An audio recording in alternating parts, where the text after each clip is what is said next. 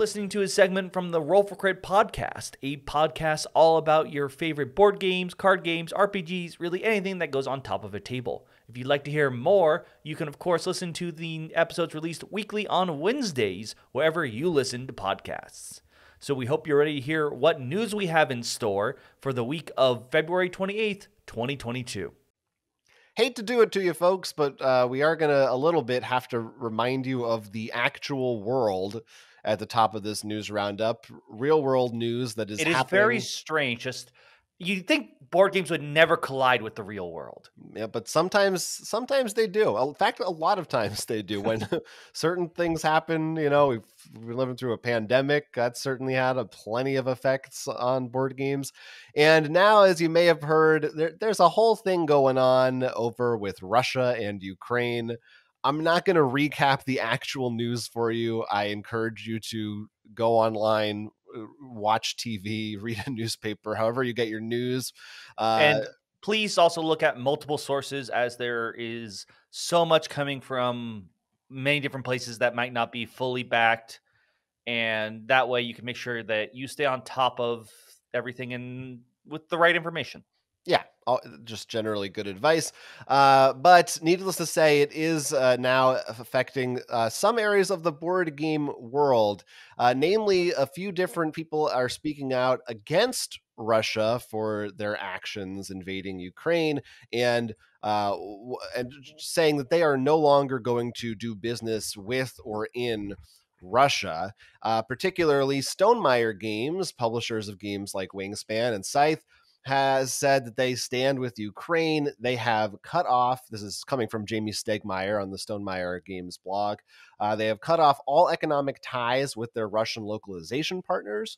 He says this will cost them somewhere between $30,000 and $65,000. He says they are forgiving any payments owed by Ukrainian partners, so any payments they had outstanding, they don't need to worry about anymore.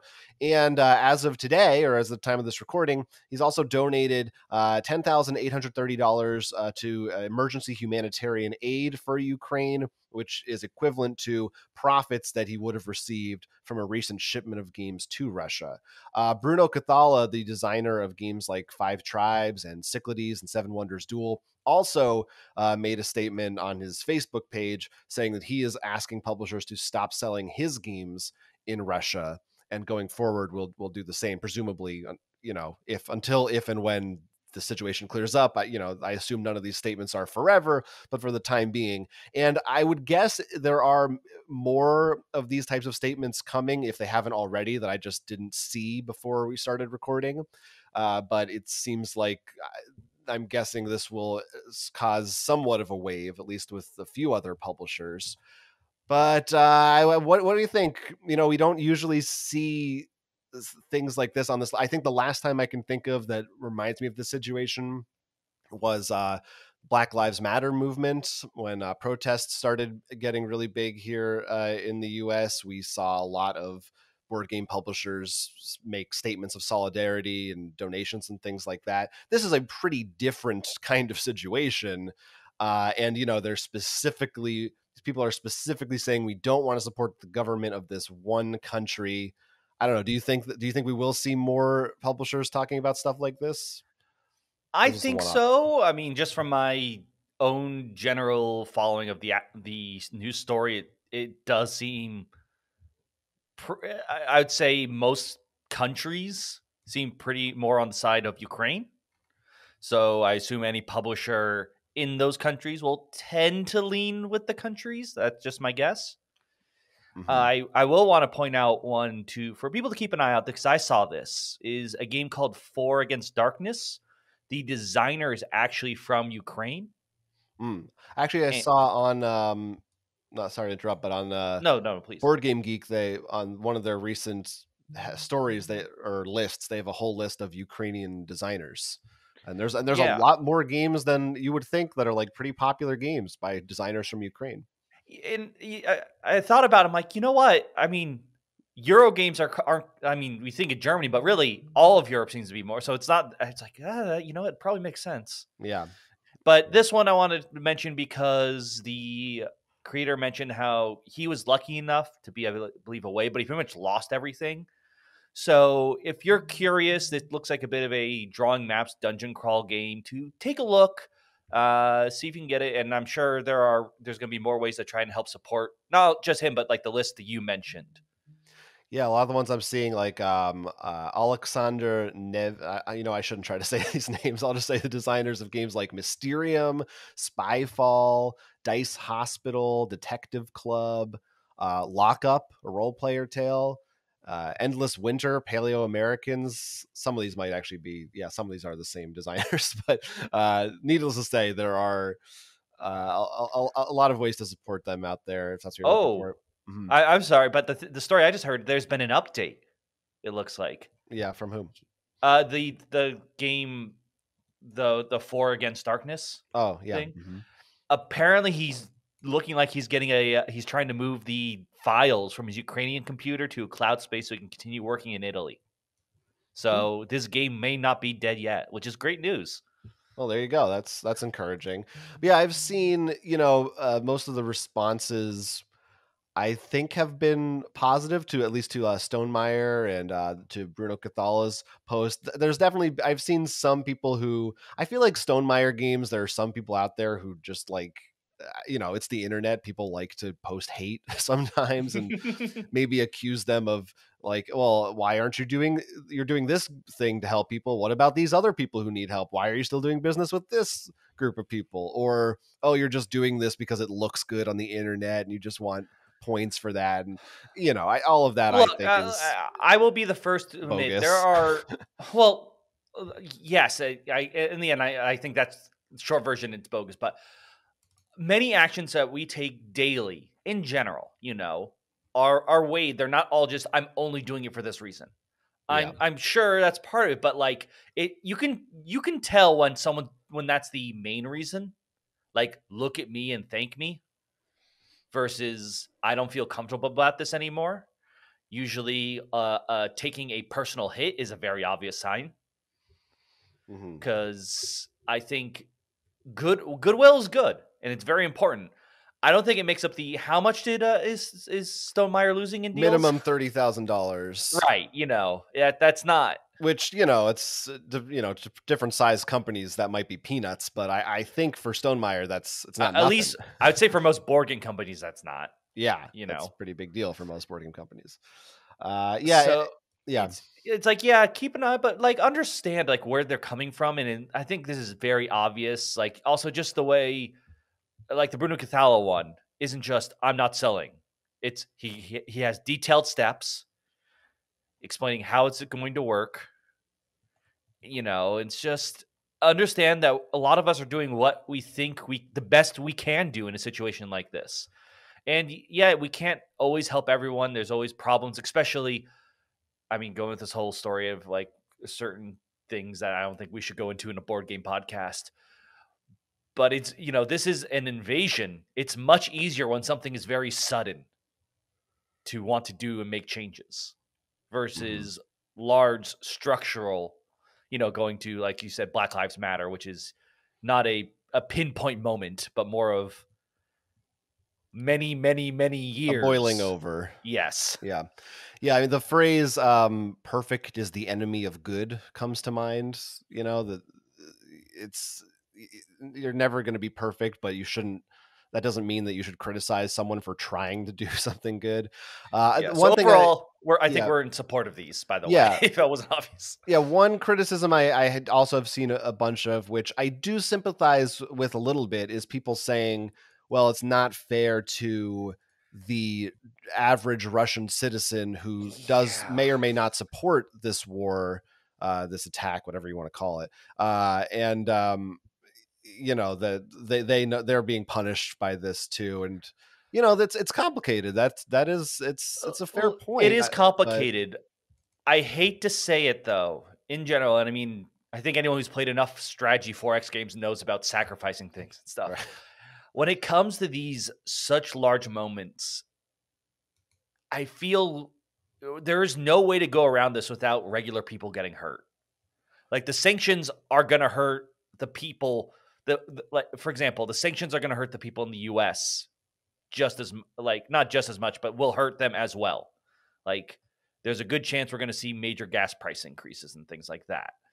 I just, with the way governments are built, especially people in power, do usually a pretty good job of insulating themselves. You almost have to get everyone angry at them by hurting everyone around them before you can get to them. I mean, this is we're talking about board game companies here. This isn't like food supply or something. Like if the trade-off is, well, to not support a government that's doing bad things, that their citizens won't get to buy some board games for a while, I feel like as a company, you weigh that choice and you make that choice. But every listening to this, you can decide Oh what you man, think about that that. just reminded me of a really interesting article I read involving like the unintended consequences of, like, because Russia and Ukraine are major grain exporters, of affecting other countries. But this is not the podcast for that. In fact, I think we spent too much time on this. Perhaps, but it's a big subject. It's a big It subject. is. It's everywhere, and I imagine that this won't, Oh, like we said, this won't be the last time we maybe I have to do talk about predict, it. by the way, that in the coming years, future Civilization games, or even expansions for ones that exist now, will have Ukrainians now as a faction. Oh God, yeah. I think that's going to come to play, and I bet, at least for Civ, like the Civ games, which I know a little bit more about, that their special unit are going to be javelin users. I don't know how this is right to say, the rocket launchers, because oh boy, am I seeing a lot of things about javelins. Yeah. There's a lot of crazy stuff happening. There's a lot of terrible things going on in the world. Go check it out for yourself. But that's just the corner of it that is affecting board games. We will again push you towards real news for the rest of the stuff that's being covered. And now, if you didn't already skip this section, we'll get back to just the board game stuff that you don't have to worry as much about. We'll for a moment relax a little bit and return to the happy place that we try to cultivate on this podcast. We talked. Go back to the news about dinosaurs. Just think about that. That's right. Pandasaurus, etc. But actually, now we're going to talk about the Ador, the game of the year in France that we talked about a few weeks ago when they announced the nominees. Now we know the Ador winners. It's so weird to say it because it doesn't sound like I'm saying anything. When you see it written out, it's got like an apostrophe. It's like, Ador. I know that means game of the year, but it's just like four letters. It looks like nothing. Anyway, languages. What are you going to do? The winners for the French game of the year are, for the overall game of the year, it was given to Seven Wonders Architects. The children's game went to something called Bubble Stories. These Insider Awards, sort of, I think that was their new one. That's sort of the intermediate category. Went to a game called Living Forest, and Dune Imperium took home the expert category award. So I don't know how much that we have to say about these winners that we didn't already say when they were nominated, because I think, the ones we don't know about, we still don't know about. And the ones that won, I feel like, are the ones we kind of knew about and expected to win. But it does seem like, Seven Wonders Architects, again, strong showing. And I'm mostly curious to see how this compares to the Spiel once that is announced. By itself, it doesn't mean quite as much to me. I'm glad. I mean, Dune Imperium, I'm glad has won. I suppose I enjoyed that game, and it's clearly gotten a big following. And it was also up against Lost Ruins of Arnak, which, if I'm remembering, in the United States, did those come out in the same year, or were those the year one after the other? I think they were pretty close. They were pretty close, because it's just so funny that they're two deck building worker placement games that both happen to come out around the same time and are competing with each other. But anyway, I don't know. Any additional thoughts from you about these winners? I definitely still want to. I always feel bad that I feel like the Insider and like Child. I'm like, man, I want to try these so I can at least talk about them. Well, there's a good, they're not. We don't. I don't think we have them here in the U.S. I could be right, wrong. Yeah, but so I mean, even in general, I feel like that's always lacking. Dune Imperium, obviously, and nothing against the other ones, but love Dune Imperium. I think it's one of the and Lost Arnak too, but personally, Dune Imperium. If you want to make a deck builder, should look to these games now. A certain standard of, like, you can't just be a deck builder unless you're small. And Seven Wonders Architects, We played a little bit recently digitally, but it is a fun, lighter version that I definitely can get behind. Yeah. We did play a little more of it on Board Game Arena, and I think we both, when we played it in person, it was like, yeah, it's Seven Wonders but easier. There's not that much to it, but the fact that it goes so fast and you get kind of close to that same experience, there's something to be said for it. It's Yeah, it's I entertaining. mean, we've had this conversation. I'm almost certain when we actually talked about these. I still love Seven Wonders for being, I think, a perfect drafting game. That is a complex. I would say reasonably complex drafting game. Mhm. But this is a great one to have around that I think is light enough to have fun and to get back and weirdly enough, I think a perfect tutorial to just like get symbolism around. So when you play the other one, you're like, I know what a stone is. I know what you know. I think my one issue with Seven Wonders Architects, and why I don't know what else it'll be up against, but assuming it's nominated for the Spiel des Jahres, it just doesn't really do anything new. It really is just Seven Wonders, but like, streamlined and That faster. that is fair, and it's something I totally get, but it's still something I think I don't. That's the thing. I feel like it's not just streamlined and faster because it's not really drafting. I Right. really just feel it's so much more. I feel like Seven Wonders, and both of them have the military campaign, which I really like because you look at your neighbors. But some reason to me, Seven Wonders Architects doesn't feel nearly as important. Like I don't feel like I'm thinking, oh right, Well, you have there are far less fewer decisions to make. yeah. That I guess that's the thing because the drafting, there's so much more like, what's my bomb? What is this? What do you need? Like, what are my neighbors doing? Kind of Yeah. deal. Yeah, it's much simpler. But anyway, that's the winner. So still, I think a solid, fun game. So that's that award. Now, there's a bunch of new game announcements this week, but the one that I feel like is to me, I don't know, maybe possibly the one that will spark the most interesting discussion is Avalon Hill has announced a third edition of Betrayal at House on the Hill, which is available for pre-order right now on the Hasbro Pulse website for $55.99, to ship sometime in August. And Betrayal at House on the Hill is the semi-co-op until it's one person becomes a traitor haunted house game where you're building out this spooky haunted house, and then there's all different scenarios of what can happen. You've probably played it before if you're listening to this. I feel like it's a pretty common beginner or gateway game. And the third edition is going to have, of course, some changes, including new artwork, updated components. The clips for the character stats are, I think, actually going to fit onto the cardboard this time around. And there are going to be 50 new haunts, the scenarios included. They also said there's a little bit more of a change as to how the traitor is chosen in this version. If you're someone who maybe you're new to the game and you're not as familiar with it, you can actually say there's like an in-game mechanism for you to decide you don't want to be the traitor, it sounds like. So they're trying to make that a little bit friendlier, as well as I think some new scenarios that kind of mix up the game even from the beginning, not just once the haunt triggers. But looking at the components and everything that they've shown, it does look like, the main components, the card decks, the tiles, the dice.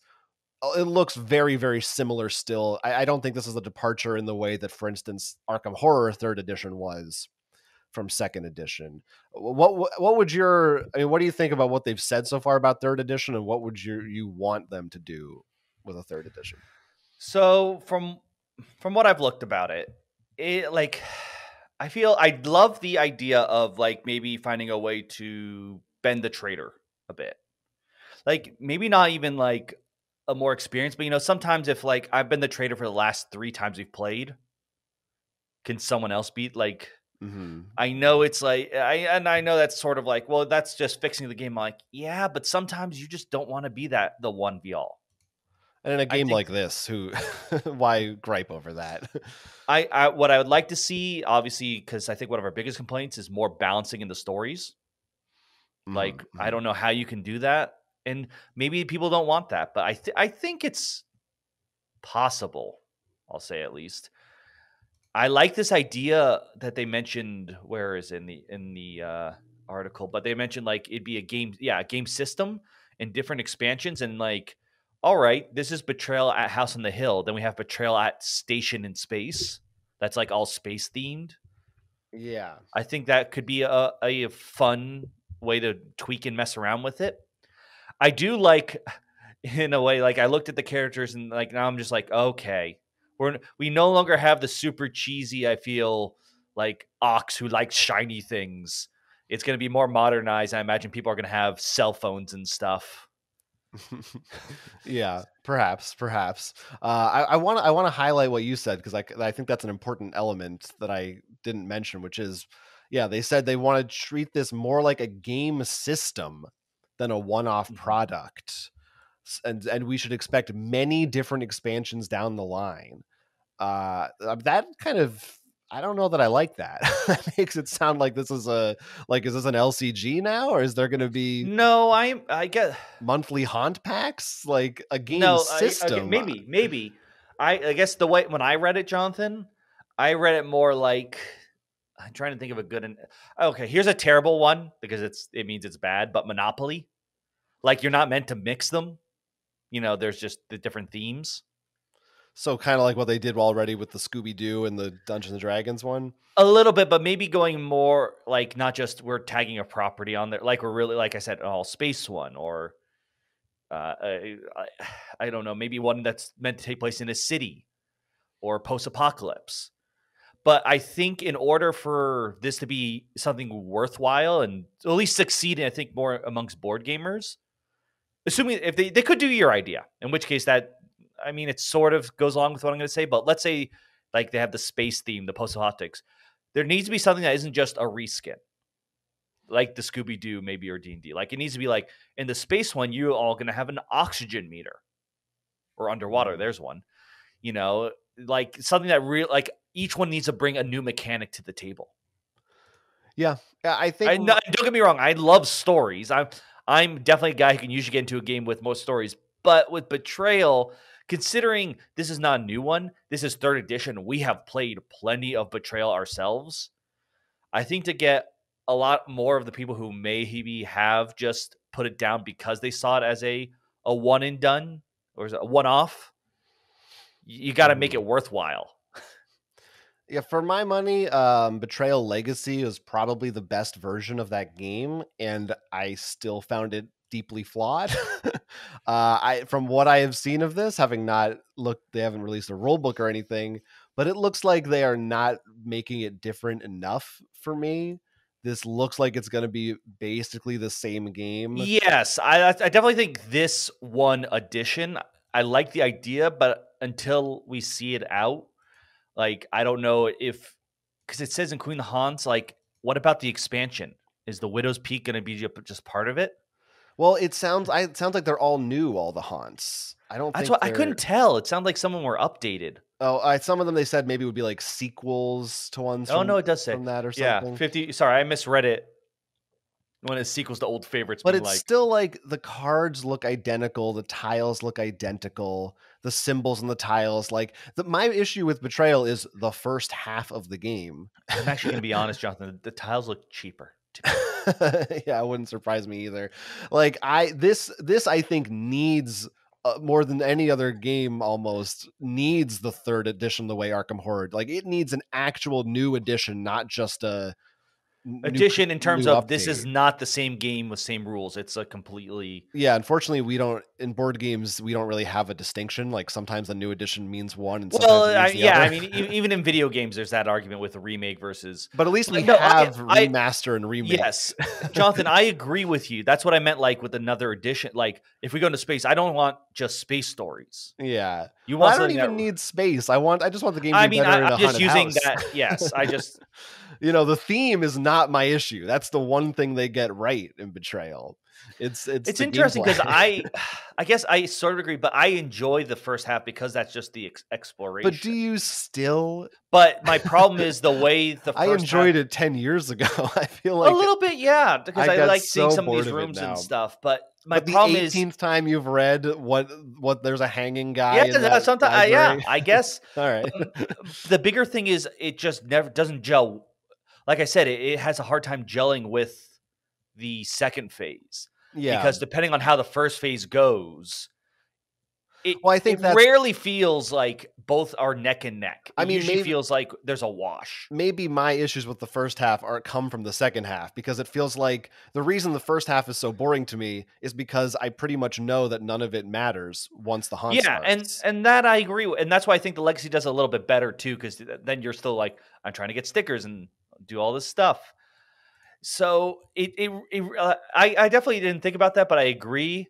It would have been better for this to be an Arkham Horror Third Edition kind of remake versus It just I looks can't think of like another. 90% the same. But I mean, the haunts could be very, very different and the rules still mostly the same, and that could change the game a lot. No, that could, and I really So do think that would be a huge difference because that transition does, at least for me, kill a lot of the fun because it is very swing. It's so swingy that, and I mean, the fact that they made it so you can push someone off from being the traitor is a good start.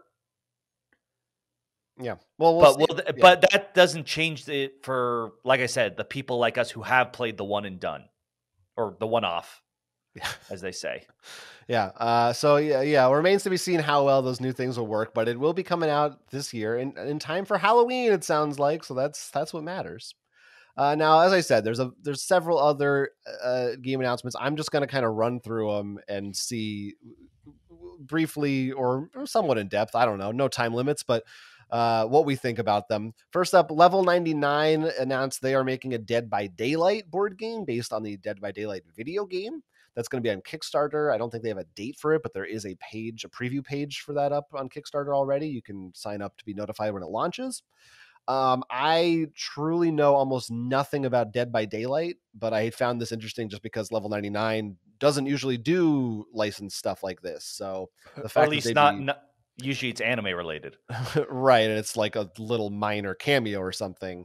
So the fact that they're drawn to this is interesting. But did you have any? Do you know about Dead by Daylight at all? Or I mean, I've seen a little bit, and a lot of the ideas of this, you can swap out different monsters who all have their unique playstyles and abilities, which I think makes sense in a board game scheme. I just don't know how this will work out on like. I can't tell if the board is actually just this colorful grid, which is a little sad, or because then the next pages are these beautiful shots with minis. yeah, it's yeah. The one photo they show it looks very abstract, kind of. But I don't know. I mean, it's level 99, and I even the games of theirs that I don't love, I still like. I don't know if they've ever really made a bad game. Like they really know what they're doing. I think. Yeah, it's definitely got a good company behind it, and I'm curious to see how. I think the big thing will be how fun are the monster mechanics, because that's at least in the game. When I what I little I know, I'm like, that's the fun part, because that's where you have all the weird abilities. Like this one bounces off, goes really fast, and bounces off walls. This one can turn invisible. Yeah. Yeah. So will the humans have unique abilities too? Then, or is everyone just gonna have to fight over playing the monster? Yeah, good questions. Good questions. All right, so that's Dead by Daylight. A couple of licensed ones here. There is a Disney Sorcerer's Arena, which is based off a mobile game. This is coming from the op, and it's going to be an expandable, like tactics sort of miniature game. Well, I don't think they're in the pictures. They're standees. I'm not really sure how it's going to work, but you'll have different Disney characters facing off against each other. And Ravensburger also announced the Wizard of Oz adventure book game, which is going to be the same system as their Princess Bride adventure book game, which we played and reviewed, but of course based on the Wizard of Oz following the events of that movie. I think it's probably safe to say for both of us, we are not excited about this Disney game that's based on a It's mobile property. it's based on a mobile, and it's a mechanic that I'm not usually as big on. So Yeah, it doesn't the seem like it's Wizard for of us. Oz one feels like a perfect fit to have next to Princess Bride. Yeah, I Like, think that's a great choice. I enjoyed that system. The one I wanted was Never Ending Story. I feel I like mean is that the that seemed like the easy, yeah. the Well, like both that and Princess Bride both literally have a book in it. right. I mean, it's like why isn't that yet? But I'm uh, surprised. Is this the second one, or have Second they done one. others? No, this is Wow, only it's the been second it's one. been it's been a while. Yeah, it's been like a year or so. Yeah. At So least I think so. I don't know. Time yeah. is weird. So there's that. Next is Thorgal. Thorgal from Portal Games, which is going to be on GameFound. This is based on a Belgian comic about Norse mythology. I believe that he also goes to Atlantis at one point. I had never heard of it before this. And this is a cooperative game that uses kind of the follow action system that we like, where one player makes a choice and everyone else gets a lesser version of it, but it's cooperative and there's different scenarios that are standalone. It's not a campaign you'll be playing through. Of course, I'm intrigued because it's Portal Games. It is not designed by Ignacy Chevacek, but I also have never heard of Thorgal. So that I means nothing to me. haven't, but it just the general idea and theme sound cool to me, especially Portal Games, which usually does stories. And I'm gonna bet that at least one of the scenarios, Ignacy did. I just every time I see him, I just don't imagine like this designer could have come with a thing, and he's just like, "Yes, I'm still gonna Well, do some he's stuff." he's You know, overseeing it all, right? right? No, but I meant like he can't help himself. Yeah. Like he wants to, and I like this because I could easily with a standalone just. I mean, Robinson Crusoe 2 does it, which I like. Like it's very easy for them to be like, "Guess what? Download this new scenario, Mhm. free, like weird stuff," and like so. I'm curious. I'm interested. Yeah, I am a little. I'm worried. Portal is. They've been doing a lot of licensed stuff lately, and good for them that they're getting those deals and making that money. But It's just I hope they don't go too far in that direction and start becoming Fair that. enough. I will say at the least, like this one, like you say, you don't even know it, so it's not like, oh, we're just making Batman. That's true. It's pretty And the obscure. Batman one, it fits perfectly. It's Yeah, the detective. it does. It does. And I have Dune, and Yeah, I and feel like then there's Dune at one the very other one. least, I feel like Dune is such a. It just seems to be such a board like this is a property that's already been loved by board gamers. Yeah, Yeah. it's true. It's true. It's It, definitely. It seems like things that they love and not things they're taking as a cash grab. So that's for sure.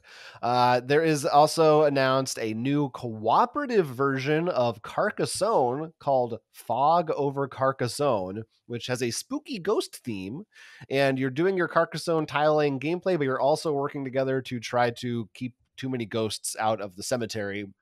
And supposedly you'll also be able to integrate this stuff somehow with the other Carcassonne games, so it's kind of an expansion too.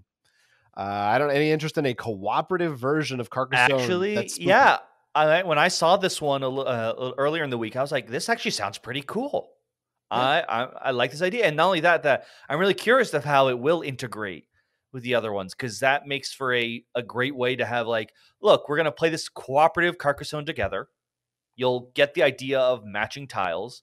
We can then play the competitive one, which is still, it's still early on, but you now know the mechanics. You don't have to feel as bad if you're introducing someone who's never played a board game versus you, because I know that's always a big thing.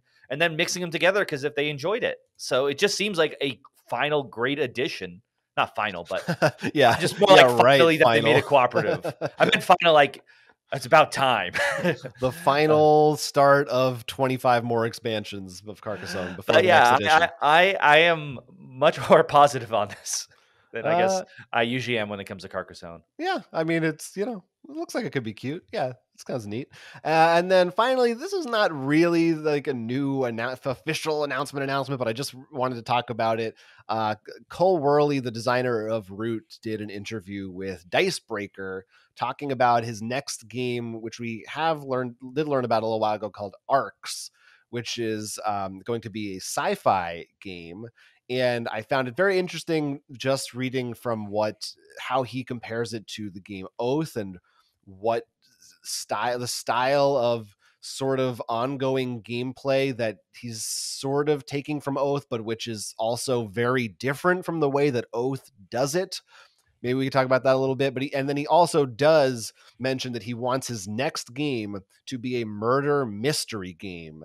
And he says that he doesn't think that any current games, specifically naming Clue as an obvious one, do the murder mystery thing the way he would want to do it. And he wants to make it feel like a more active, present sort of a feeling, like you're trying, like going back to what an Agatha Christie murder mystery really reads like versus the way Clue plays out, is sort of the way that he described it. So for me, that, reading, he's made some of my favorite games and he wants to do a game of one of my favorite genres. That's like, yes, please give me that right now. Although also reading the way he was describing it, I did kind of say, I think Detective City of Angels, it sounds a lot like the type of game he wants. I don't know. I wonder if he's played that. It's not quite a murder mystery in that Agatha Christie fashion, but it certainly What has does murder that mean? mysteries. I guess I'm sorry. I'm thinking I'm of an like, illiterate fool, but like Clue, like a closed room murder mystery, Knives Out, okay. Death on the Nile, that. I mean, yeah, I agree with you there about the LA one, but I will say also I like the concept of Clue. The find Yeah. the clues, and like you have to like a deduction and then envelopes, but it has some major flaws. And I don't think it's one that's been flooded in the marketplace or, overdone. So I'm really curious to see like what he would have to offer in there, and like how, especially, I mean, maybe in this we can use this as our little bit segue with how Arcs and Oath want to connect game to game.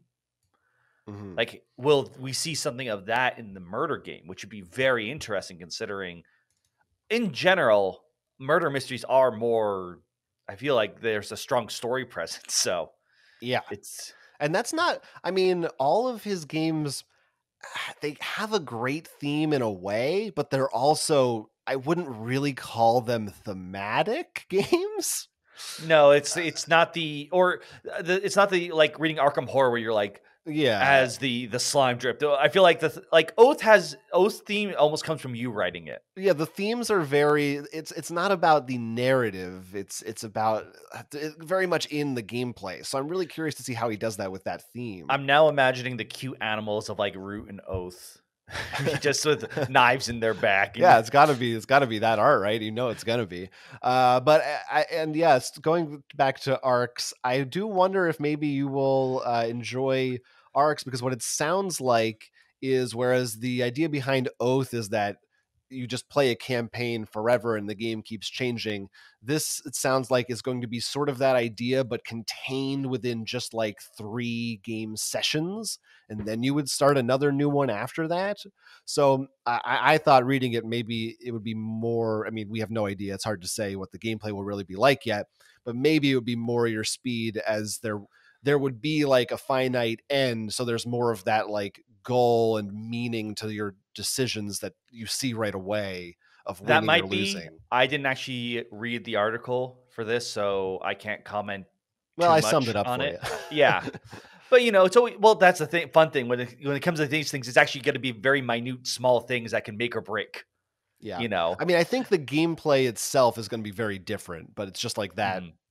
Oh, that sort of. I mean, he even even if I know I might not like it, I'm gonna be like, I still need to try it. Yeah. Leader games always just. Do us a favor, like this video, subscribe to our channel, or if you really like us, you can support us on Patreon. Become a high roller today for exclusive bonus content. We also have a podcast now. You can check that out at rollforcrit.com/podcast. Weekly episodes with special guests you definitely want to listen to.